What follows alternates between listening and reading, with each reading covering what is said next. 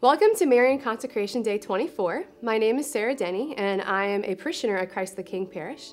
Today, the reflection is on how this consecration is a smooth, short, perfect, and sure way to the heart of Jesus.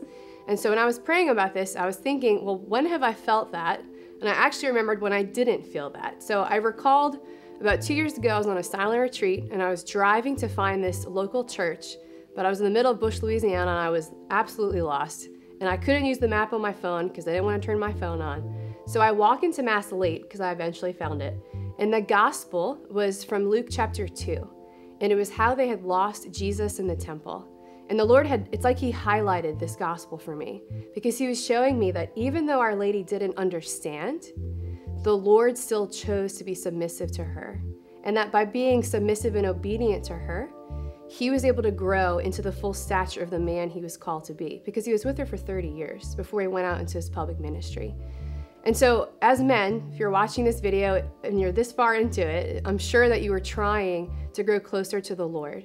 And maybe you have questions about how is this appropriate or how is this a good idea? And I'm telling you that even if you don't understand, think about it this way.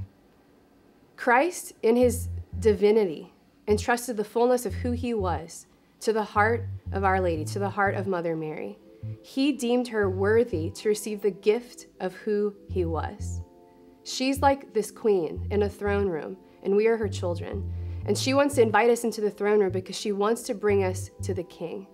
So I encourage you, and maybe I challenge you as a man, to entrust your masculinity, to entrust who you are, who you're called to be as a husband, a father, a son, a brother, to the heart of Our Lady.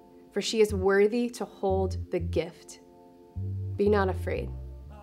Our Lady Immaculata, pray for us.